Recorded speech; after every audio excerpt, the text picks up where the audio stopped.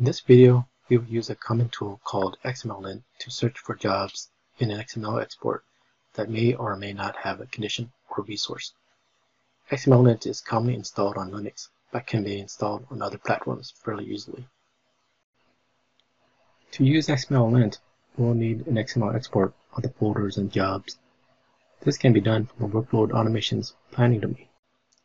Select the Load Folders and Job menu option. Expand the folder tree and select the folders you want to search. For our test, I'll select my test folder named Condition. Open a workspace with the selected folders with the Open button at the bottom. To export the workspace, select the Export function at the middle top. Pick a simple name to save the export, such as jobs.xml. Click Save to save.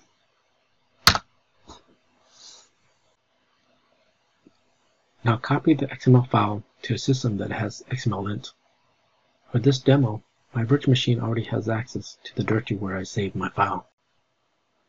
I can copy the file to this local directory with the copy command.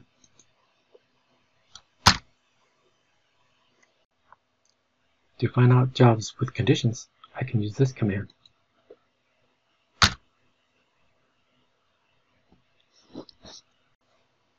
This XMLint XPath command searches the XML file for any outcon attributes that prints out the condition name along with the matching folder name and job name. The output is hard to read, so we'll add a line feed to the output before the job name attribute.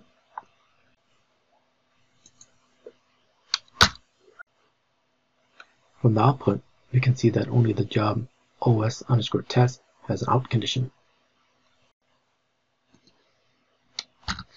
To find jobs with in conditions, we can use this command.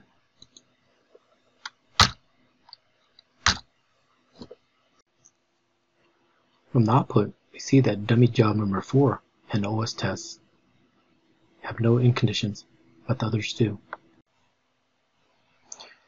We can also find jobs using a quantitative resource.